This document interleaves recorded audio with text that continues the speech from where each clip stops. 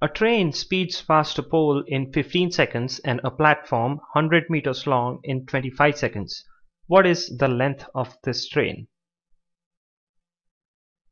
Well, let us keep the length of this train as x meters.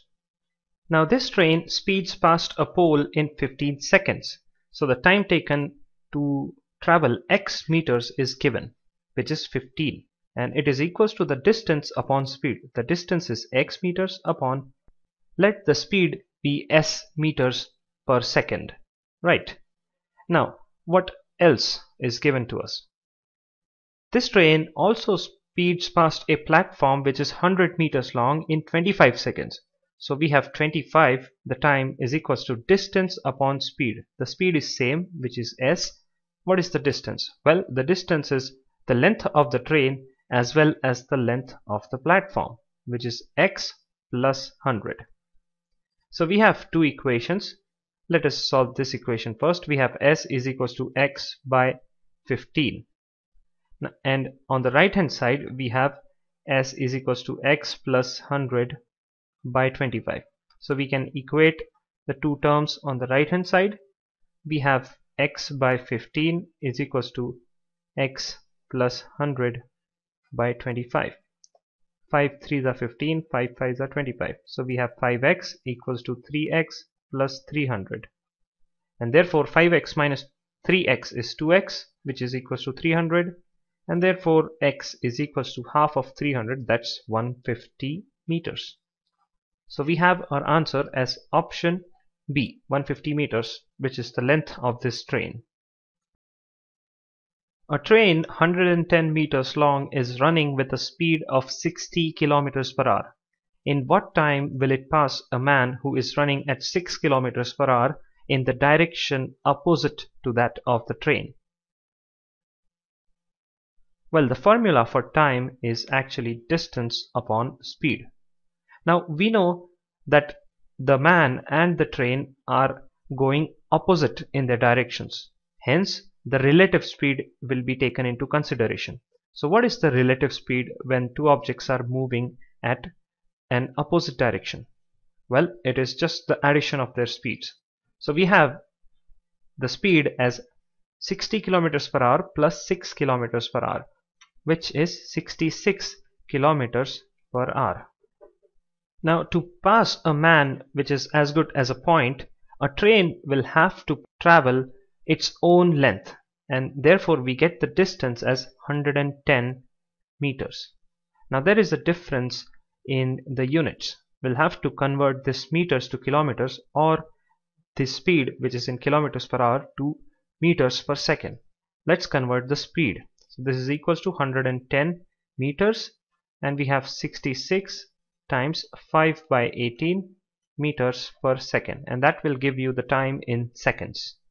So this is equals to 110 times 18 by 66 times 5. 11 6 are 66, 11 10 is 110, and then you have 5 times 2 is 10, and 6 times 3 is 18. So 2 times 3, and that is 6 seconds. So this is the time taken. Option B is the correct answer. Two trains 140 meters and 160 meters long run at a speed of 60 kilometers per hour and 40 kilometers per hour respectively in opposite directions on parallel tracks. In how much time the trains cross each other? Well, this is a pretty straightforward question.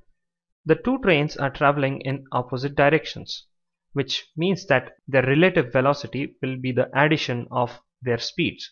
So relative speed here is equal to 60 kilometers per hour plus 40 kilometers per hour, and that's 100 kilometers per hour. Let us convert it into meters per second. So it is equals to 100 times 5 by 18 meters per second. Now for the trains to cross each other, they will have to travel a distance of the addition of each of the train's length. So we have the distance as equal to 140 meters plus 160 meters, and that is equals to 300 meters. So we have the speed, we have the distance, we can calculate time. So time is equals to distance upon speed. So it is equals to, we have the distance as 300 upon speed is 100 into 5 by 18. So these two zeros get cancelled out. What we have is 3 times 18 by 5, and that's equals to 54 by 5, and that's 10.8 seconds. So the answer is option D. Two goods trains, each 500 meters long, are running in opposite directions. Their speeds are 45 kilometers per hour and 30 kilometers per hour respectively. Find the time taken by the slower train to pass the driver of the faster train. Well, this question is also similar to the previous question. It's just a play of words. What you have to find is the time taken by the trains to cross each other. So again, we have the lengths of the two trains as 500 meters long. So the relative distance traveled is basically the addition of the lengths of these two trains. So distance is equals to 500 meters plus 500 meters, that's 1000 meters. And the relative speed is the addition of the respective speeds because they are moving in opposite directions. So we have 45 plus 30 as the relative speed in kilometers per hour, and that's equal to 75 kilometers per hour.